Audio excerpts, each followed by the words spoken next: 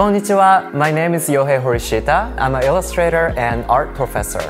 I've collaborated with publishers such as Penguin Random House and newspapers like the New York Times and Yomiuri Shimbun. I've also participated in projects with the New York Metro, Canon, and Casio.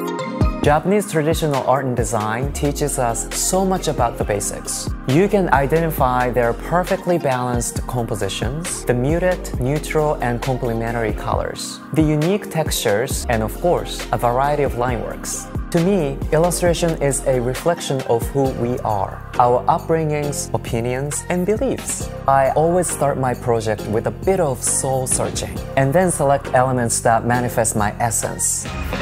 In this Domestika course, you will learn how to use modern art-making tools and repurpose traditional Japanese techniques to create works of art on contemporary subjects. We will start by saying goodbye to the fear of the blank page using a writing and doodling technique. We will also explore the anatomy of Japanese traditional arts and design. We will make the thumbnails and do the sketches. That will later go onto the watercolor paper for inking.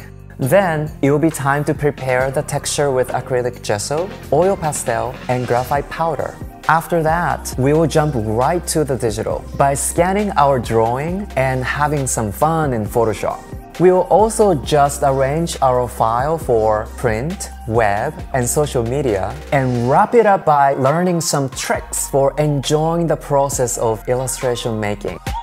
To get these traditional vibes, you will need access to painting materials, watercolor paper, a scanner, and Adobe Photoshop.